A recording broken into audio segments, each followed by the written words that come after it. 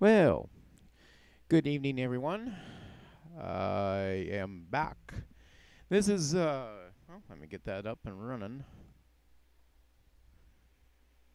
This is video blog number 26 for July 20th, 2018. Today's Friday night. And like you saw on the previous graphic, I call that the slate. Yeah, I'm going to be adding that from now on. I might add some music to that, so I don't know. So let's bring you up to speed about the Stylo 4 here. Still a good phone. I love it. It's been great. I don't have anything bad to say about it. I actually been running this for quite some time. That I checked the settings. You can do that on pretty much any phone. Go into settings, scroll down to about phone. It might be in a subcategory. And click on status or hardware info. It just depends on what version of Android you're using. And probably scroll down near the bottom of the current page. And it'll say uptime. Well, I found that this phone was running for about 326 hours, and I was like, so I was like, I shut down a couple programs on it, and then I rebooted it. And I didn't really need to. I usually like to reboot my phone every 72 hours, and I'm happy with that. The NFC has been great. It's been a godsend some of the time. I love it. So that's pretty much about that.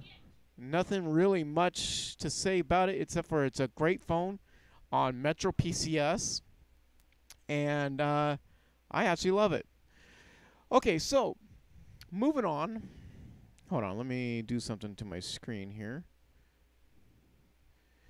I have notes on my other screen here, so actually it's the same screen that the camera's on. So I like almost like a teleprompter that the news agencies like to use, and other companies too, other TV shows like Today or something like that. Whatever.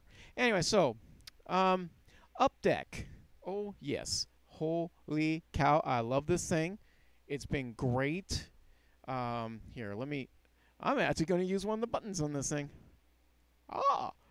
Okay. So Updeck is a wonderful program. It's available on 8up.uk.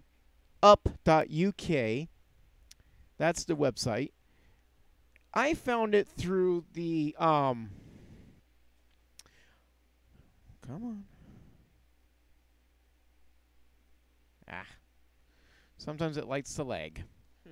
Okay, so I found it through the OBS project website where OBS is.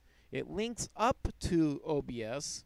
You need another program on your computer to be able to interact with it because Up connects to its Windows program and then connects to OBS. Wonderful program. It's worth it to have it. There's 5 pages on this program, and each page has 20 buttons. You get to have fun reading through the documents on how to program each of these buttons. I've been programming for about over an hour the extra buttons that I have on this thing. Holy Hannah, I tell you. I can mute the microphone from here because I programmed it that way, or the desktop audio. I can switch between camera 1 and camera 2 very easily, like this. I can also say, you know what, please stand by. I can even switch colors on that, but it takes a couple of buttons to do the switching of the colors. Or coming up later on KGGIQ. So, you know, it's actually pretty nice. It lags a little bit. I actually already found out that while I was trying to do some switching, it disconnected by accident off the Windows program, the Updeck Windows program, and all I had to do to the Windows program is just hit reset, connect up. It was back. So, yeah. This is not too bad. Okay, moving on. ATCS monitor. I'm a train person, been learning a lot more. What are Z trains, what are S trains, and all that type of stuff, and I've been learning a lot more.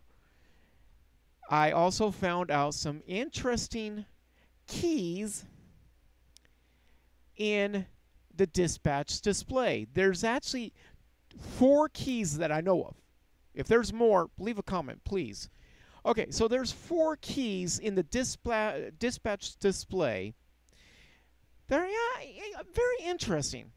Okay, so if you hold down the shift button, it'll tell you how long it's been. Hold on, you know what? I'm just gonna bring up. Hold on for a sec. Let's make sure we get this correct, because I don't want to end up having you guys throw out some bad comments, you know, and all that type of stuff. Okay. Yeah, let's up the size here. Okay. So wait for it to come on, load up.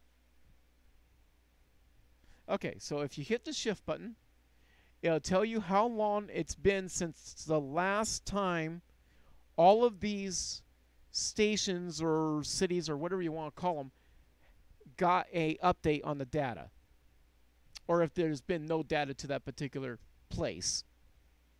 Okay, hold down the control key and it will just show you when was the last time it got its data. Instead of just a time lapse, it'll just show you when it got its data last time, or if there is been no data received.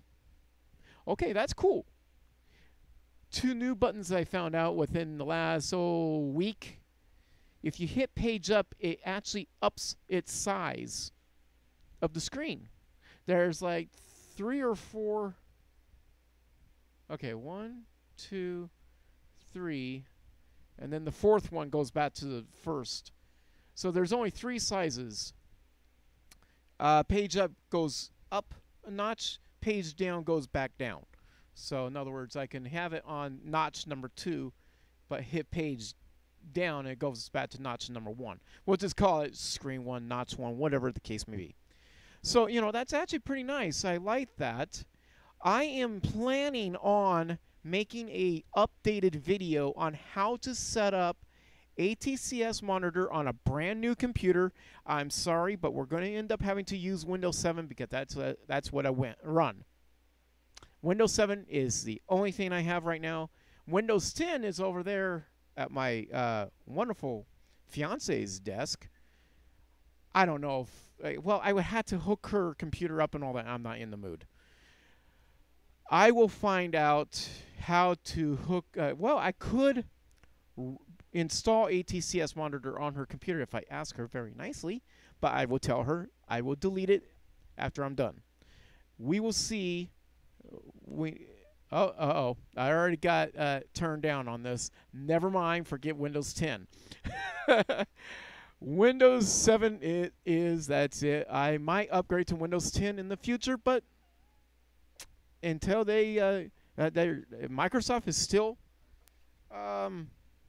supporting Windows 7 with updates and all, so until they stop doing that, I'm sticking with Windows 7. Okay, so yeah, I'll be making a program on an updated way of running ATCS monitor, how to install it, how to do some tweaks to it, how to install a subdivision when it's not in a zip file, could happen, and then how to make an INI file. I figured this all out, and holy crud, it's actually pretty easy once you get to know it, and also how to switch it from one server to another. So say that a new server gets put into the same place, like BNSF Scenic sub, which I run pretty much all the time. I actually have it up on the top screen over here. Oh, hold on. Yeah, see, I have ATCS monitor right here, and if I hit the page up, see, it goes one size more, or it goes even higher, but I'm going to hit page down to go to this screen. it's easier to read and all that. So I'm going to show you, because I've done some trial and error and I figured this dang thing out, how to install a sub with the NCP file, the layout file, and if you don't have an INI file, how to make that. It's actually pretty easy. And then how to assign the right servers to this type of thing. Say that the Scenic sub, which I have here, let's just say they moved servers or just changed the web address or even the port. I know how to do all that, which is actually pretty easy. And the cat's going nuts right now this time of night.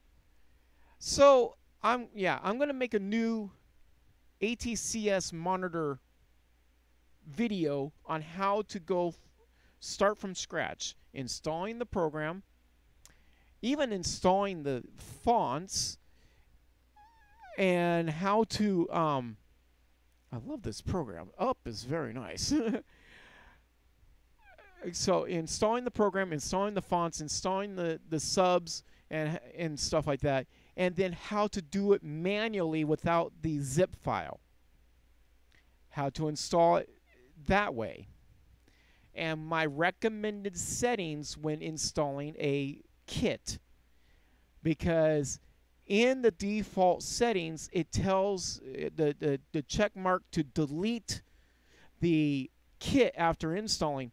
I uncheck that because I keep all my subs in case I have a tragic error and I need to reinstall that sub. So I'm gonna make a new video that's just gonna show you how to do everything. And I'm hoping that you will come away from that video saying, thank you, Damian. Thank you, Mr. Geek, that's me, for making that wonderful video that shows how to install ATCS on Windows 7 and how to install it fresh. So that's about it. Now, I'm thinking of doing a backup. What I am actually thinking with ATCS Monitor is I'm not going to include the program itself on my web server, which is actually just over there. I'm going to actually just go ahead and put not all the subs, but at least the popular ones and at least the ones for my state, Oregon and Idaho and maybe Montana. I'm going to do that, and I'm also put like a directory tree to do that, because I don't see any reason why I can't put the subs onto the website. I just don't want to put ATCS Monitor 410 and 426 on the server. If you want those programs, you will have to go through the Yahoo groups. I'm going to keep it that way, but I figured the subs for at least my state and my neighboring states are going to be on the website. Address to come later. I am not buying any more domain names at this time because I already got enough. Holy mother. So that's pretty much will be coming up in the future, an ATCS Monitor video on how to set it all up soon on Windows 7. When I upgrade to Windows 10, maybe I'll make a new one. And I'll even say on Windows 10. That's pretty much about it. Okay, so last but not least, and it was on the slate. Here, I even show you. I'll show you the slate again. Look at what it says. Some of the reasons I hate President Trump. Okay. One of my friends thinks I hate Trump because he's rich. No, if that was the problem, I'd be hating everybody that's rich. No.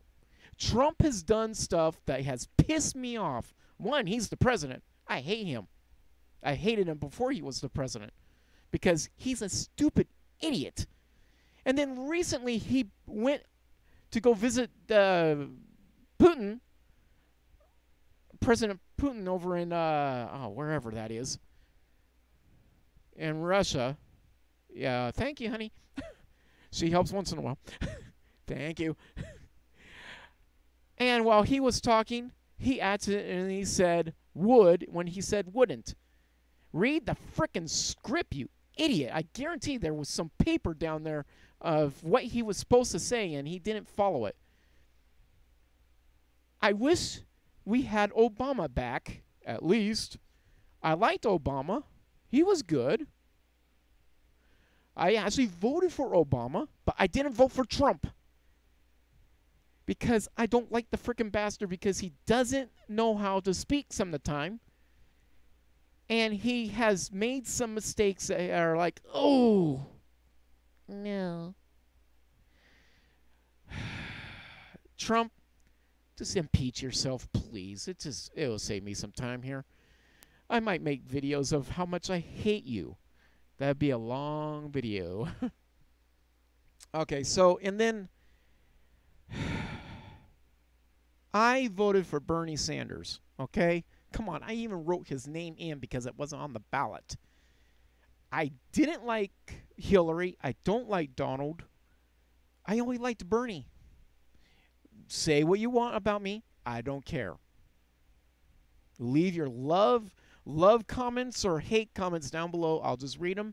I might reply. I don't care. Like Carlos Mencia has said, start writing your hate mail. I don't care. Okay? Sheesh. So anyways, yeah, I don't like the president, but I have my own God-given right to hate who I want, dislike who I want, or what the heck ever. Okay? And I don't really actually have to give you any reasons. But I decided I wanted to clear things up a little bit. If I hated people because they're rich, I already got a couple of friends and family that I would have to basically shrink their head or something. I do something bad.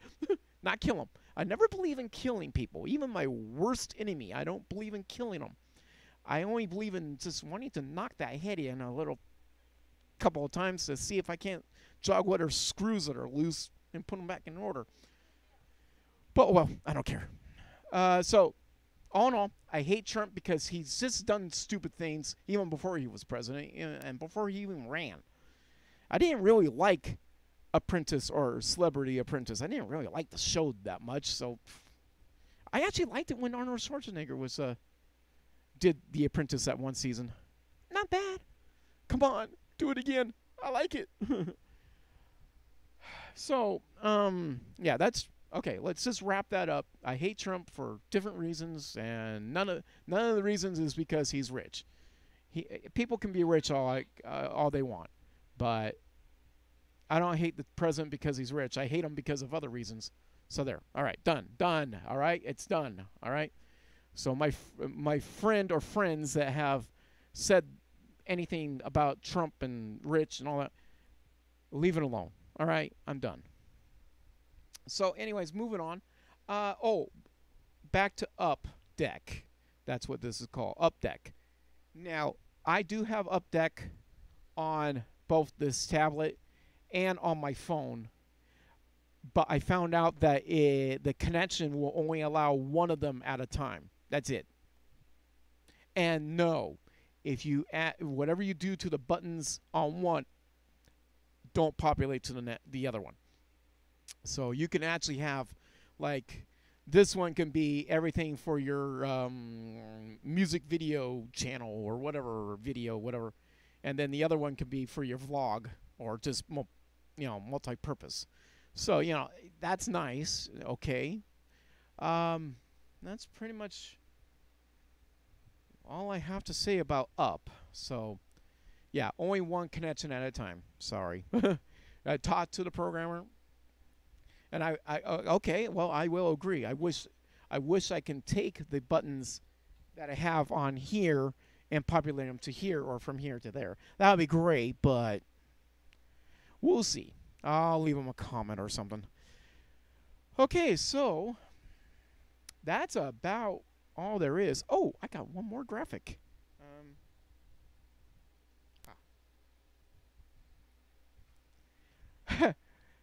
Okay. Oh, the graphics, by the way, one other thing, extra here. These graphics that I have are from a website called pixelpro.io. I downloaded like 130 graphics all for free last night. I've already put some into play here, like this one. That might be pointing in the wrong direction, but yeah, just please like the video. Please subscribe too. I'm going to probably make my own graphics saying that. Okay, so I'm going to show you some of the graphics. Okay, so we got this one. I like the background on this. It's just that background reminds me of Leo Laporte's show, The New Screensavers, but his is green instead of yellow, red kind of. Not bad. I like that one. Well, you already saw the slate. That's another one of those backgrounds, and I added the text, of course, on both those things. Now, here's a nice one. You can actually put your camera. Not bad. The other box I have programmed at this time for MIRC chat, just the main channel, and whatever one I want, you know. So that's actually pretty nice. Here's a nice picture-in-picture. I like this. This is pretty cool. I like it. And then one more here. This actually is showing my graphics that I made, a program called Lower Third, and it lets me program my own lower thirds into the system to show like TV stations do. So that's actually pretty nice. So and then all these scenes I'm showing, I got other scenes in the system, but I just don't have them programmed in as the buttons here on the system on Updeck. But you know, that's okay. I'll get to it, and I got up to 5 pages of 20 buttons each, so it's not a big deal. So, and I don't even have that many scenes in the system, so I have room for more. Oh, I wanted to show you something. Page 2. Please stand by. Okay, now the please stand by actually comes in different colors. Okay, so right now it's on color number 2 combination.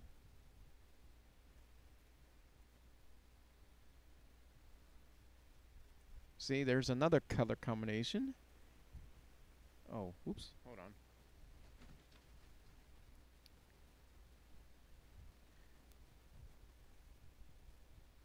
There we go. All right, so that's number 4. We're going to just go down. No, wait. Let me put you up on 1. Okay, so that's color combination number 1.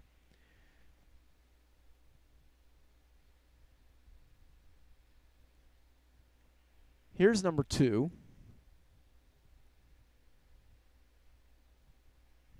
That's number come on. That's number 3.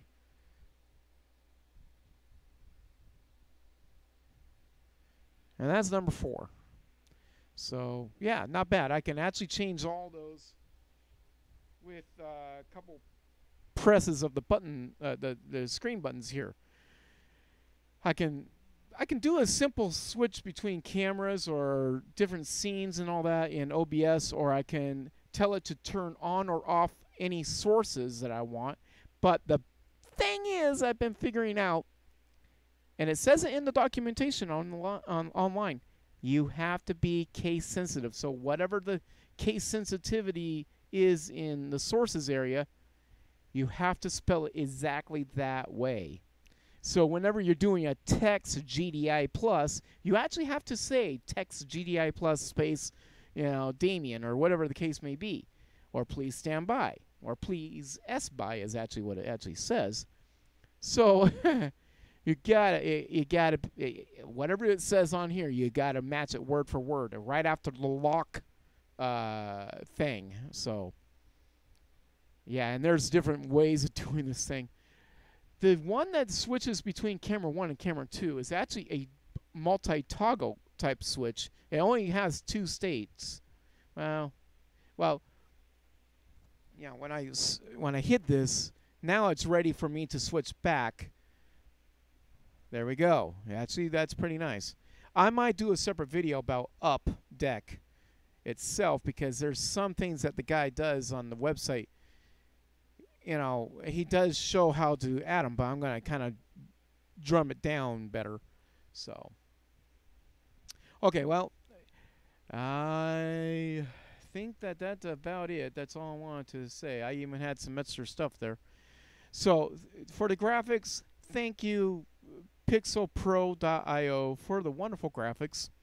I got tons of them, and they are very beautiful, wonderful. And they do make use of where, like, the picture-in-picture, like this one, instead of the cameras being here, it's just black. So it will let you put the cameras into place. Actually, these 2 screens are actually just a little bit above and off to the side and below of the box itself. So you know, but if you do it just right, you can make it look like this, which is nice. So yeah, it's actually pretty nice. My phone's going off. There's a pulse point going on. Okay, well, that's about it. That's all I have to say about all these things. Everybody have a wonderful day. Sorry this ran a little bit long, but not too bad. Oh, and by the way, I can start and stop the streaming and or recording from the deck, which is nice. I barely have to touch my mouse, which is nice also. And since I know where the buttons are, it's kind of easy to hit them, you know, because I programmed them. So, okay, well, everybody have a wonderful day. Please like and subscribe to the video. That way you know when I do one of these videos. If you have any comments, good or bad or ugly, whatever, please leave them down below, you know, and all that. And whatever ones I feel like I want to respond to, I will. All right. Everybody have a wonderful night. And I am out of here. And this is Mr. Geek DJI. Hold on. This is Mr. Geek DJI 4 on the YouTube channel. And I will talk to you all later. My name's Damian, and I'm out of here.